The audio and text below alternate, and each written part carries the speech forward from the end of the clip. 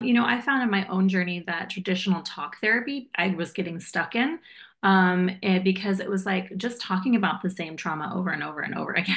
And it was like just continuing that same pattern. So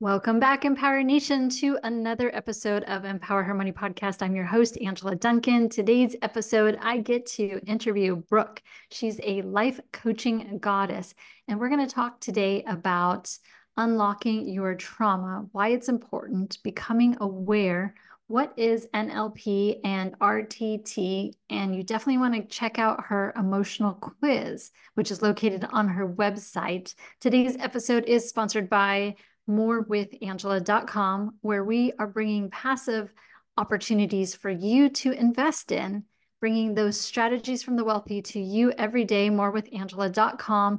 Book your call directly with me. Let me help you on your passive income journey. Keep more, make more, live more. Morewithangela.com.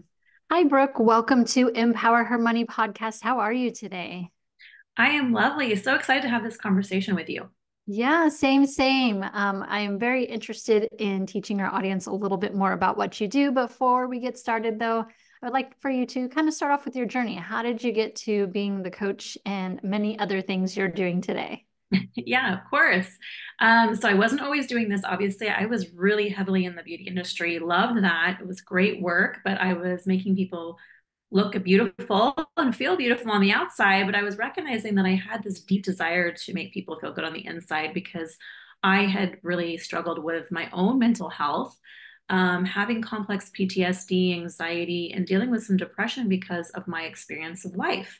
I was raised in a cult, and so it was a very controlling and shame and fear-based space. And so I felt as I was growing up that I was never enough. And then I had an abusive father that made me also feel like I was never enough.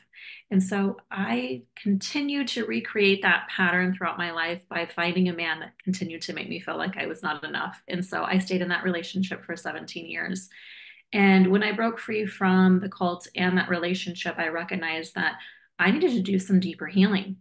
And I went on that journey. And then I discovered the work that I do today, which is RTT, Rapid Transformational Therapy, and how powerful that was to help me break through a lot of my mental blocks, my emotional blocks, to be able to just really live a more fulfilling, thriving life where I could really find my authentic self and my voice again. I had suppressed my voice for so long living in the environment that I did. So this is why I do this work, because I find women deserve to feel this type of transformation.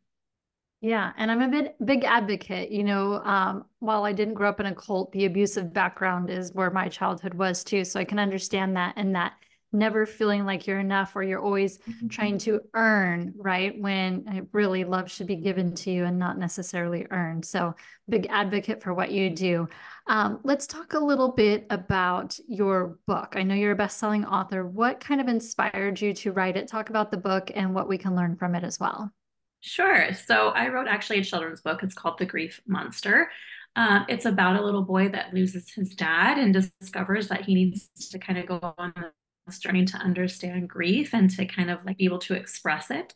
And the reason why I wrote this book is because my children lost their father in 2020. And with our own grief and experiencing my children's grief, I realized that there was not enough books out there to help children with their emotional intelligence in such a heavy subject. So I felt called to write this book. And I'm really glad that I did because it ended up being the most beautiful book, and just really an expression of what my children needed at that time. So, and it became, a national bestseller. And I've been really excited to share this with the world. And it continues to give back. I find people that are like, we just lost so and so. And, how do we get a hold of your book? And so it's just showing that it's reaching the people that it needs to reach. Yeah. And I think that's true too, because, our society has what I think we call norms, right? But how you can help a child through that because they're not always as vocal or they don't know how to use their words to get themselves through it. And they're not even understanding that that deep-rooted trauma, as we know, if you don't deal with it, it's just going to stay there forever. So I love that inspiration behind the book. Thank you. I appreciate it. Yeah. And I think it's honestly going to be lead into other books. I'm actually starting the second book right now. And it's going to be teaching kids really the entirety of emotional intelligence. So it's going to be a lot of fun. I'm really having a lot of fun being playful in this space. Yeah. How do you coach parents, for example? So you're a parent and helping children to recognize their feelings or understand that they have feelings and being able to vocalize it. What kind of tips could you give to parents so that we can ensure that our kids feel safe in expressing their emotions? So I don't normally coach parents necessarily, but that is part of my work, right? I really help women to embrace themselves, either if they've been in abusive relationships or still currently. But of course, there's always kids involved in this, right? And being able to really help children sit with their emotions. You know, a lot of the times I think in our society, we've really taught people to be like, be tough, right? Like you don't need to sit with that emotion. You go, or stop crying. Why are you being so sensitive, right? And it's not what we need to be doing. What's happening is it's causing some really wounded children to continue to perpetuate this trauma. And we need to break through that so we can have children that are healthy. Because as we probably know, there's so many more kids out there that have depression and anxiety, and suicide is at like an all-time high for these children. So it's really being able to say, oh, hey, if we can sit with our emotions, we're going to be able to face them and not suppress them or feel like have to close them off. And that's going to make kids overall more healthy mentally and emotionally. That's such a good, love that. I love that teaching. I was at a church a few weeks ago, and at the end, the pastor said, if you're dealing with anxiety or depression, come to the front and we'll come pray with you. And I was just shocked at how many kids, and when I say kids, like teenagers, were Yeah. coming up to the front. One, congratulations, they're aware that they're feeling that emotion, but that generation is suffering from that so much. It really broke my heart, especially as a parent. You touched on your coaching program a little bit. Talk more about why you decided to coach and kind of how you help your clients today. Yeah, for sure. I decided to coach because I needed the version that I am today as I show up for women back when I was coming out of my relationship.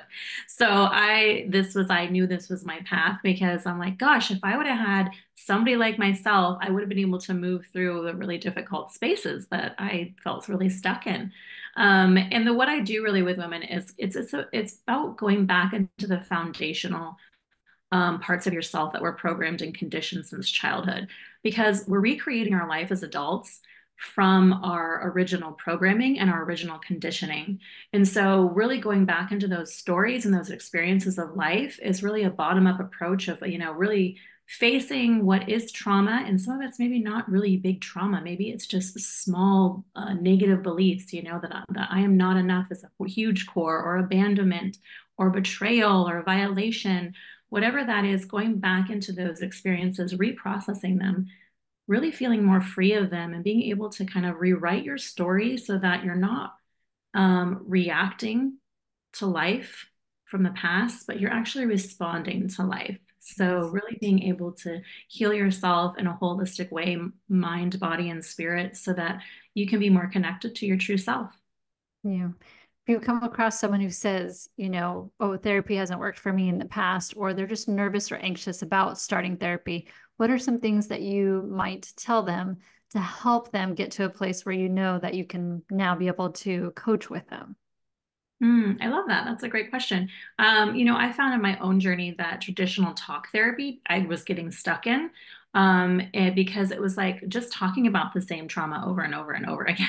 And it was like just continuing that same pattern. So I would say, yeah, sometimes maybe therapy didn't work for you. Maybe it's because you need to try a different route.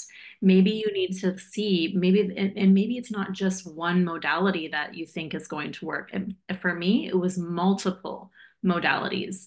So it's multiple, being able to recognize that you need to maybe kind of look at it in an approach that there's tons of facets to therapy and to helping you to heal and that maybe that one didn't work for you. Like, and that's okay. But being curious enough to say, what does work? Let me see. Let me be curious what I feel called to do, and then going and taking the action and doing it. That's great advice too, because just because you tried one form doesn't necessarily mean that the therapy itself doesn't work. It just means that that type of therapy was not what's best for you. And then there's other ways too. Completely. Yeah. Because I think, we want to try to like keep trying to make something work, and then we get frustrated when it doesn't work. Well, then recognize that maybe that's just not the way that you need what you need. Or maybe it's the person, right? Maybe that person is not what you need, right? And a lot of the times, even for myself, I needed a therapist or a coach that had been through what I have experienced, Mm-hmm. because then they can see it through the lens of, I know exactly how you felt. And that made me feel seen and heard, which I had never experienced all my life. So I would always tell people, find the person that has experienced in life what you experienced, so that they can sit with you and you can feel really witnessed and observed and seen. And that really is the biggest healing space for women. Yeah, I get that too, because you can read about trauma in a book, but until you've walked that life, no one really can understand what you are feeling or what you may have been still holding on to, even subconsciously, right? From that perspective. I think the same is true in business and investing. And you want to connect with someone who's been there, done that, so they can teach you what you need to know to kind of get through that. So that's good information too. You're also a podcast host. I always like asking the question, what inspired you to start your podcast and how you feel like it's hopefully helping people? Yeah, honestly, it was about unlocking my own voice, because I never was able to have a voice. That was very suppressed. I was also taught that women are like, need to stay quiet, need to do as they're told. And so had that good girl programming, and I was like, I don't want to be quiet anymore. I want to be able to express myself and use my voice, and also help women, through my own experience by what I bring to the table in my podcast, to be able to recognize that they deserve that and that they are worthy to be able to use their voice in that way too. It's Great. really And for the audience listening too, if you're looking to start your, really have a voice and use your voice and practice, podcasting has been amazing. You don't have to start your own. You can always be a guest. But important. that's a great tip on, helping to heal, is really not only telling your story, finding your voice, but hoping that your story is going to, resonate with someone, and perhaps you're going to help change their lives too. So I absolutely adore that about your podcast. What's next for you? What do you feel like is next in your journey? So actually, the next part of my journey is I'm currently looking for a literary agent. I finished up my book, with my editor, just recently. It's the book about really my memoir, and going to look for a publisher with a literary agent. So that's like, my really big project that has really been a huge part of my healing journey. For the past 4 years, is writing this book and knowing that this was meant to be kind of birthed into the world. So that's a huge project for me. And it has been a little daunting. It's brought up a little fear in me, like, oh my gosh, is anyone going to want to even read my book? But also recognizing that this part of the journey was exactly what it needed to happen, so that I could really, break through those beliefs, right? We have a lot of those subconscious beliefs that we kind of hold on to, and recognizing that, we can do what we want to do. We can birth the dream that we want, or if we have a desire, that we can do what we want.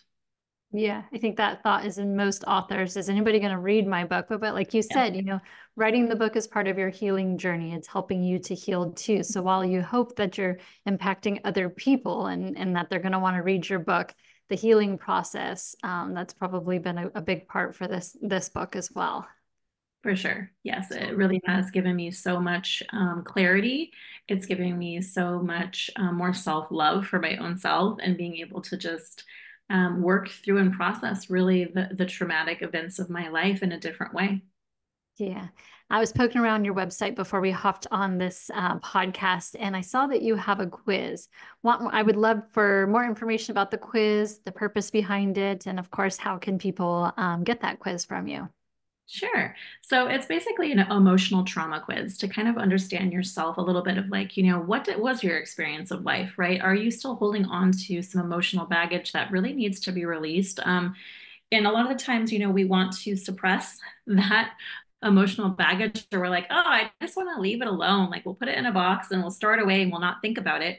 Well, unfortunately, it's still all there within you, right? And we're still reacting from that emotional baggage or those traumatic responses from the past. And so, really unpacking it and seeing it for what it is really helpful. So, this is just helping you identify, okay, what is my experience? How much emotional trauma do I maybe have inside of me that really needs to be witnessed and observed and understood?